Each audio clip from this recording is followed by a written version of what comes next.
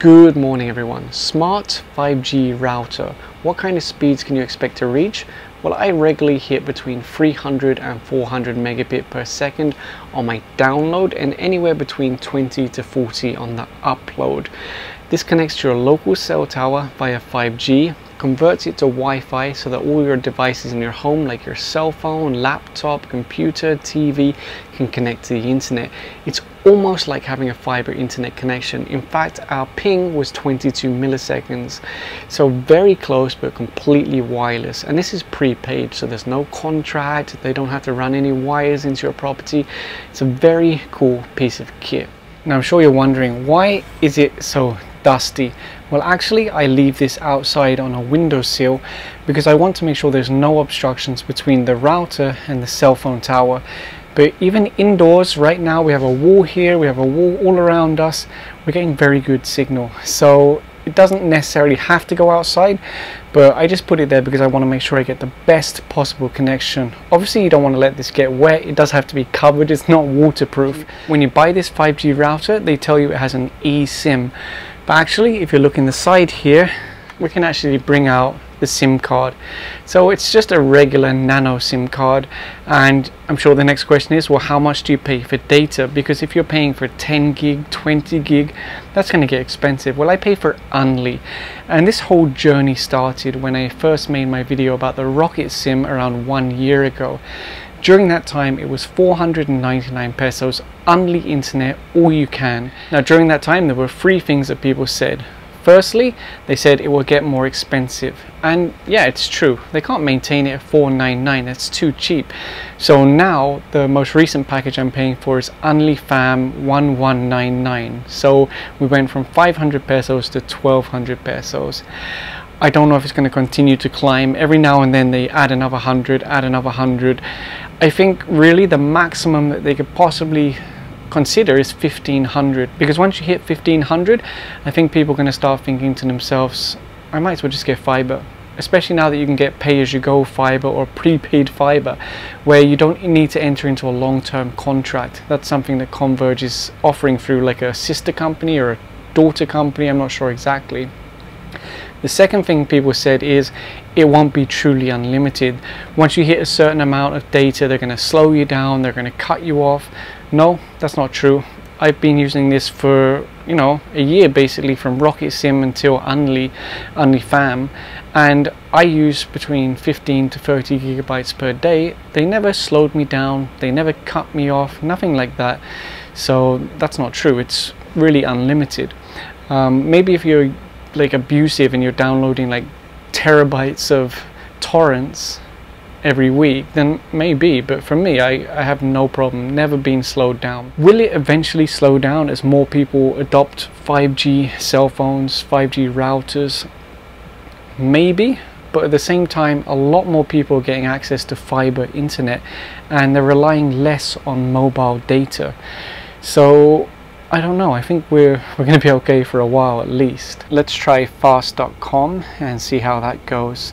This is operated by Netflix, so it gives you an idea of what you could expect for streaming videos through their servers. 280, let's run it again. Oh, there you go, even higher. That's the power of 5G, it is pretty impressive.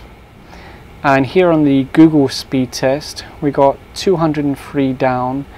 Upload looks to be a bit worse. Sometimes it just depends on the test server, especially if it's outside of the country. If it's in the US or Europe, you could see worse results.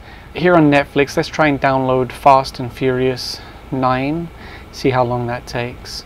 So it's about to finish downloading now. That took a total of this many seconds. Boom. And if you're curious, that file is 806 megabytes, just to give you an idea of how long it took. As for normal streaming, let's just try and play a TV show. Jump ahead, instant, jump ahead, instant. It's pretty much like having a fiber connection, but there's no physical wires. If we open YouTube, let's jump ahead, let's check our settings. We'll put it on 2160p. Buffering a little bit. There you go, let's jump ahead. So bear in mind that's very high resolution, and it's playing just like that. Boom. Now this router is actually designed to be plugged into the wall with this adapter, 12 volt 2 amp, but right now I'm running it from a power bank. Two reasons why I did that. One, I just wanted to demonstrate that it's possible running it from a power bank, just in case you decided to take this and make it portable. The second reason is just because I don't have a socket nearby and I was lazy to get an extension cord. So can you run it from a power bank? Yeah, you can. This is a 10,000 milliamp hour power bank. I'm using this special cord. You might think this is a step up converter from 5 volts to 12 volts, but no. This is actually a quick charge trigger, so it tells the power bank output 12 volts because this power bank can do it natively. That's good because it means we can power, more hungry devices like this. So let's do another speed test, and while that speed test is running, I just want to show you the USB watt meter. So it's consuming, well, anywhere up to 9 or 10 watts when it's under a heavy load, and then it drops down to 3, 4, 5 watts when it's not under a heavy load. Although saying that, the power bank that I picked up is pretty much empty already. I just plugged it into a different power bank, and while it's booting up, I'll show you the features. So on the front you have a set of LEDs which basically just tell you the power, whether it's connected to 4G or 5G, if the SIM card's inserted, and if someone's connected via Wi-Fi. Obviously we have a lot of antennas here. They fold down, but that's pretty much it. You can't twist them, turn them, or anything like that. They just fold down, which I guess is just to make it more portable for packaging and if you wanted to take it somewhere with you. On the back of the unit we have 2 Ethernet ports. These are gigabit, which of course makes sense because if you only had 100 megabit there, it would be useless for 5G. We have a reset button and a WPS button for your Wi-Fi, which I hope no one in this day and age would be using. Now Smart used to use a lot of Huawei devices. This one is actually from Green Packet, which is a lesser known company, but I can say this is a good router. I can leave this running for weeks without rebooting it. It doesn't crash, doesn't freeze, it doesn't lose its 5G connection, unlike another 5G router that I had from Oppo that was always filling up its memory and then crashing, freezing, slowing down, losing 5G for no apparent reason. So I'm happy with this device, even though it's from a lesser known company. So the monthly is 1199 pesos for UnliFam, but how about the device itself? Well, it's not cheap. This is around 16,000 pesos. That's what I said to people recently when they said Starlink is expensive. I said, you realize how advanced that technology is with the satellite dish, the router, the satellites in a low Earth orbit.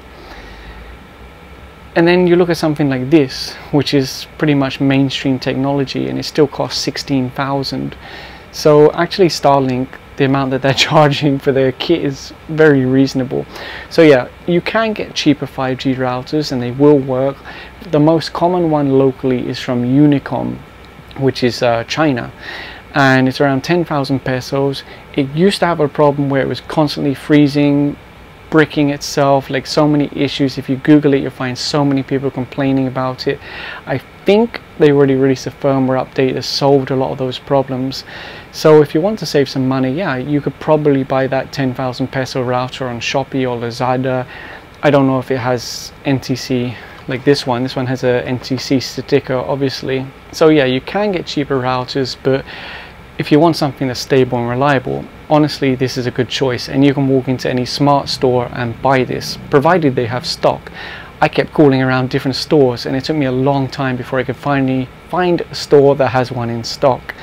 So that's a challenge in itself. Now I'm sure if you check the comments, there's going to be a lot of people who say Smart sucks, Globe's better, or they'll say Globe sucks, Smart's better. The truth is, mostly it depends on where you live. How close are you to the tower? How many obstructions are between you and the tower? That's why I said this one is so dirty, because I want to reduce obstructions. I want to make sure I get the best possible connection. What you could do before you buy something like this is use your phone if it supports 5G, or borrow someone else's phone, and check in your area first. Check in your home or your office or wherever you plan to use it. Check how good the quality of the signal is, and then you can decide whether you want to invest in something like this. That's the way I did it. I used the phone first, saw the connection strong, and you cannot beat that promo from Smart. 1200 pesos, only data, 5G, 4G. You can't beat that promo, except if you go for wired internet, which I can't do, because when I asked PLDT, they said no slots. When I asked Globe, they said no slots. In fact, Globe were calling me back every 2 weeks saying, are you still interested? Do you want the fiber? I would say yes. They'd put me on hold, come back and say no slots. In the end, I stopped answering the phone. So that's why I ended up with this, and it's worked out very well for me. So I do recommend it, but test your area first. Make sure you have a good signal. Not every area in the Philippines has 5G. For example, a lot of those far-flung places, they might only have 4G, or not even 4G, it just depends. So here in Metro Manila, obviously we're very fortunate, we have 5G all over the place.